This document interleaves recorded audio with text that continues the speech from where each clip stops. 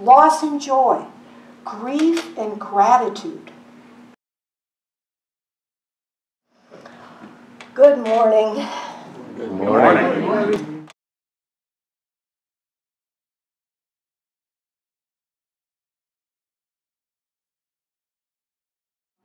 As you heard in the children's story, I grew up in Detroit. I only raised one monarch caterpillar, but it was a signal event in my childhood. Found it in the milkweed growing along the ditch. And so that's part of the explanation for this title of Michigan, My Michigan, because at the time I thought I had a great childhood, but then I started learning about the other states out west. I graduated Michigan State University in 1974, and every summer starting in 1970, when I became 18 years old and I was old enough, I headed out west, and I worked in national parks, anything I could do, primarily cleaning toilets and making beds in the cabins and hotels there, something really grateful for. But what shifted for me, and I should mention as well that in the decades afterwards, I lived in Alaska for 10 years, I lived in Seattle for 5, always heading out, climbing mountains, kayaking in the sea, just enjoying the forests and the mountains, and being a very healthy young person who could climb mountains back in the days.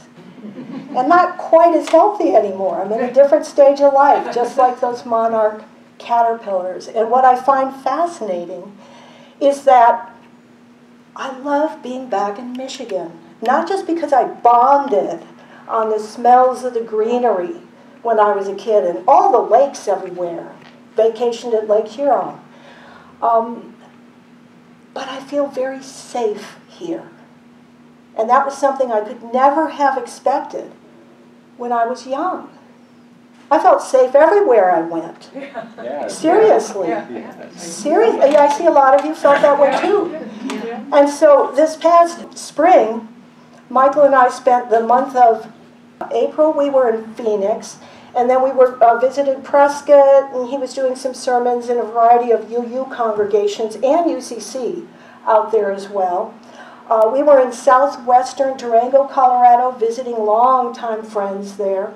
At the very end of April, we arrived in Durango, and we just said, yay! We looked out from our house where we parked, and we could see a mountain that had snow on it. None of the mountains in Arizona, nothing in Flagstaff, nothing had snow, because they had the worst precipitation year they'd ever had in terms of not having precipitation, and then when you got it, it was rain, or it already melted. They never had so little snow there. So we said, snow!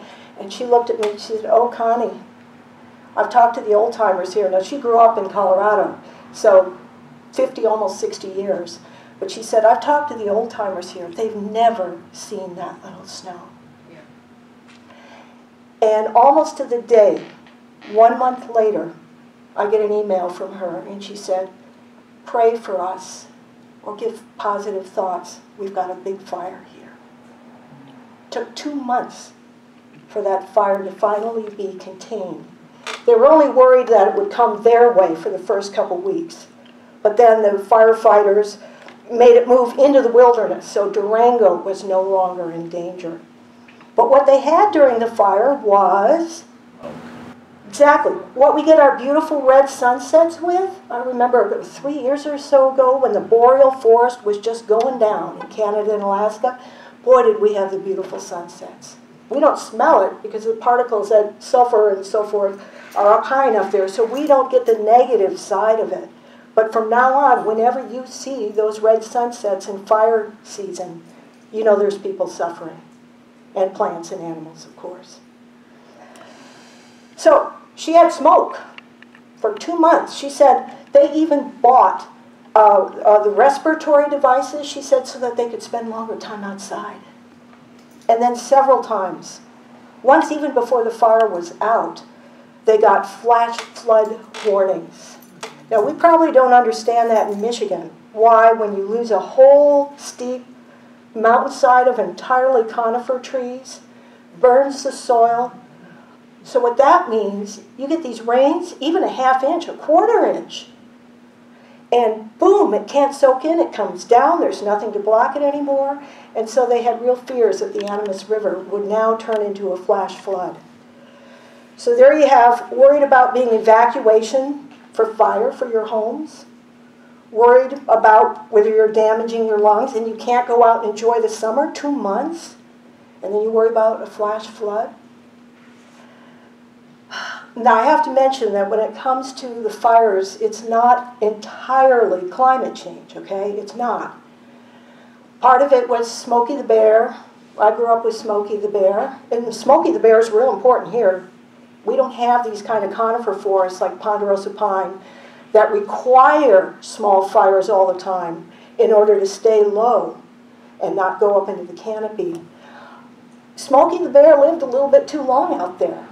And during that time, people like me felt so safe that they started building into the ponderosa pine forest and upslope. And you know what direction fires go. You start anywhere, upslope. So then you had to have the firefighters spending more time trying to save homes in dangerous places. And 5 years ago, 19 of them in Arizona died because of that. Because they were trying to save some homes that were built into a real chaparral area. So we are living in a time now where we're not in a binary, it's just climate change, or no, it's not climate change that's causing these problems. It's very subtle, it's mixed, and it's dangerous times. And it's not just the dangers that I've cited. We know a couple of people. Oh my gosh, Michael developed a real friendship with a former Catholic monk when we spent quite a few winters with friends at about 8,300 feet in Colorado, just south of Great Sand Dunes National Park in Colorado. He got to know this guy very well. I was spending my time thinning overgrowth pinyon and juniper trees. It had been a ranch. And so I could go in and they're growing too close together after the cattle come out. And I went in there with a handsaw, and over like 3 winters, boy, did I get strong, and I lost weight.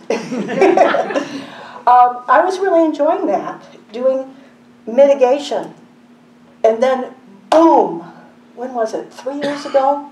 All of a sudden, this community that had had a policy of nobody can cut any of the trees on their property without getting a yes from the community council there, because it was up a slope of Mount Blanca there. Everybody went there, mostly retired, to enjoy the landscape before they needed to move back into a town somewhere to be with their grandkids, or because they were becoming elderly and they couldn't handle 8,300 feet breathing anymore. Well, Michael's friend there had expected to do that. And what happened is after the Colorado Springs fire about 6 years ago, I think it was, the insurance companies went, whoa. Almost half of the residents of that community lost their fire insurance. So what does that mean? It means you can't sell your house. You're going to be living there whether you can breathe there or not. So there's a level of understanding of what's scary about out there that I've only gained over the last 5 years or so. So what I'd like to do here is get into some personal stories of people I know. In fact, some of them I just emailed yesterday. I said, wow, you know, I've been doing all this reading and the news reports, but give me a personal story. So you'll hear some of that too. One of the things I appreciate with Dr. Lou Yock is that he is such a scholar. And so I'm going to start off with an April 2018 paper published in Nature Climate Change by psychologists on the grief aspects of broadly environmental grief. But in this case, I'm talking about climate, what happens with climate, which we don't feel here. But boy, do they feel it out west. So I'm going to start with that, and then I'll move into some of these personal stories from people we know in the West. And I don't think Claudia's here now. Is Claudia here? No. I met her on the Badger when Michael had a UCC sermon he was giving over in Wisconsin. And I'm always asking people about climate change. And she said, oh, my son, he was evacuated last week. He was in the Reading fire. Anybody here have somebody that you know that has experienced these kind of things? Do I see any heads nodding where, okay, yeah, more and more we're starting to understand what's going on out there, and we don't have that here. We don't have that here. So let me first read from Ecological Grief as a Mental Health Response to Climate Change-Related Loss. April 2018, 2 authors. And this is just a few paragraphs here from a very long report. We consider ecological grief to be a form of disenfranchised grief, or a grief that isn't publicly or openly acknowledged. Indeed, ecological grief and the associated work of mourning experienced in response to ecological losses are often left unconsidered or entirely absent in climate change narratives, policy, and research. In this light, grief and mourning can also question fundamental assumptions about what we choose to value and what we choose to grieve and mourn, including climate change-induced ecological loss and degradation. Among the first to describe the emotional pain of experienced ecological loss was ecologist and conservationist Aldo Leopold, who noted that one of the penalties of an ecological education is that one lives alone in a world of wounds. Aldo Leopold, Sand County Almanac, some of you familiar with Sand County Almanac of Aldo Leopold? Okay. We here in Michigan live with 20th century environmental problems, and a lot of them have gotten better.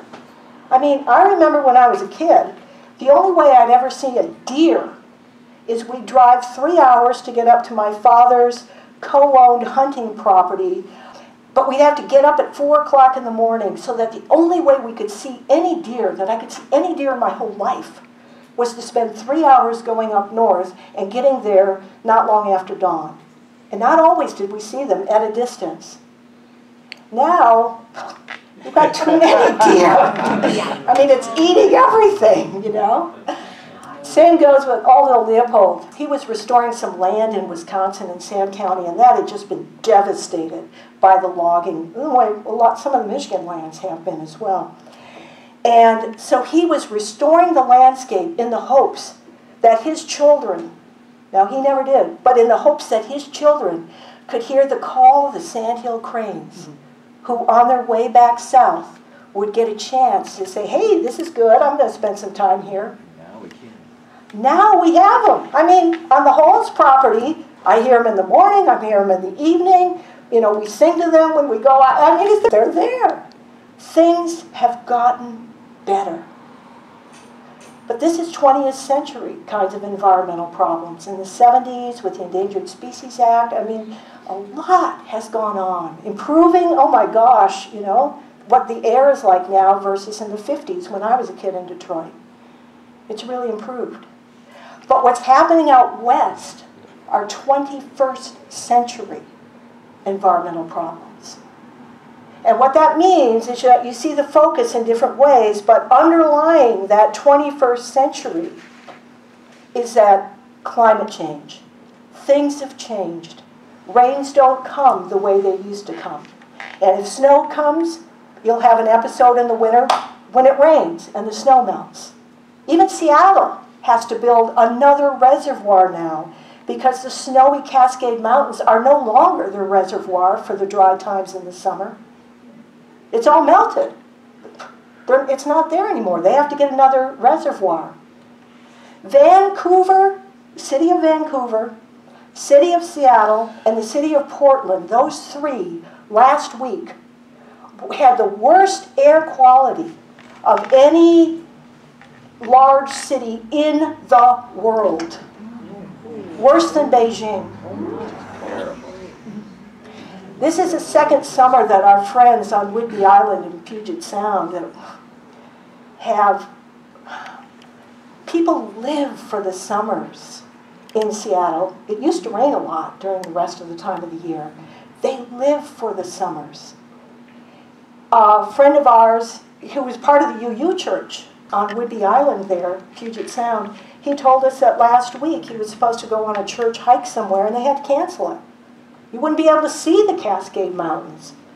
When they're gardening out there and they can hear foghorns from the big freighters that do commerce there, you know, you hear that during the foggy time. They're hearing that this summer because of the smoke. There was a journalist. She finally lost it. She wrote this blog and she said, I can't take this anymore. And last summer, there was a fire right across the way, and so they had smoke. This summer again, they have smoke. She said, I was taking my kid to summer camp a week, and she's going to have to stay inside the entire week because they're not letting the kids outside. And I wanted her to be in nature. Okay, I'm getting steamed up here, but this is real. This is real, what's going on there. I've collected a variety of things. We had friends out in the Mendocino complex fire. Got evacuated, took their ducks and their dogs with them, had no idea whether they were going to lose their home. Fortunately, they didn't. But they come back, all the slopes, they were in a valley, all the slopes around them, gray, burned. How much fun is that to come back home? And then other people who've lost their homes, and you feel like survivor's guilt. Anyway, the one I want to read to you is that besides all the water wars going on there now, which has started again for the Colorado River, the cities are no longer tolerating anymore. They're starting to fight. Pueblo, Colorado started this against Phoenix, and I understand why. Water wars starting, smoke in a variety of places out there. But there's a friend of mine who I asked her yesterday and said, could you just give me the personal side of this? And so I'm going to read to you her letter or email that she sent me. She's the one I mentioned at the beginning. It was called the 416 fire, and it went for 2 months before it was finally deemed contained. She said, about 3 weeks ago, I began 2 things. This is the psychological side of what happens after you're finished with the evacuation and the respirators and all this stuff. It's like, okay, back to normal? Maybe? About 3 weeks ago, I began 2 things. Adding ashwagandha, that's some kind of an herb, to my herbal banquet of options to mitigate anxiety. And I've started back into therapy. This was prompted by the anxiety I was picking up vicariously from clients who were coming in. She's an agent with State Farm. I specifically asked her, say something about that. I can't even imagine what that would be like. Okay? She said first they were concerned about whether they had enough insurance to cover their dwelling replacement if it were consumed by fire. And then about 5 or 6 weeks later they came in again. This time they were worried about the flooding that was inevitable on a wounded watershed, no longer capable of holding the moisture that Mother Nature would throw at it. So they purchased additional flood coverage. The biggest revelations to come from 2 therapy visits so far, and she gives me 4 here. 1, being involved in insurance and spending plenty of time in anticipatory thinking about risk possibilities. I have a high and frequent exposure to the realities of climate change. And having experienced it firsthand in our community recently, it's been in my face. The resounding theme of my exploration is a line that appeared one night as I wrote in my journal. I want to believe in the future. And this is point 3. Therapy is also precipitating a recognition that we have events that are far beyond our control as an individual. Circumstances such as these have repercussions on our psyche and cause choices in life that are not solely our own doing. Such times seem to demand that we learn to hold both loss and joy, grief and gratitude. I was so happy that she said that, because I was feeling pretty depressed yesterday, having to get back into this. And she said, loss and joy, grief and gratitude, all in the same breath, if we were to remain sane.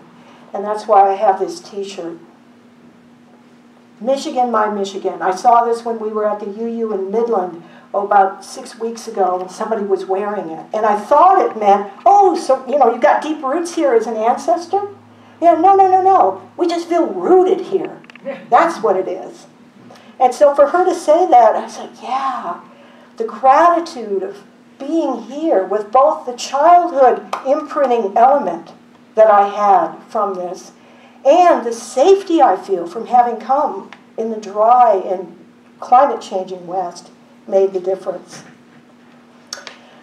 And so she said, finally, and I need to learn better professional boundaries, holding the dance between empathy on the one hand, when witnessing others in high stress, and self-care on the other hand, for refueling myself. Stress and self-care are both cumulative, so we need enough of the self-care to foster balance between them. Yeah.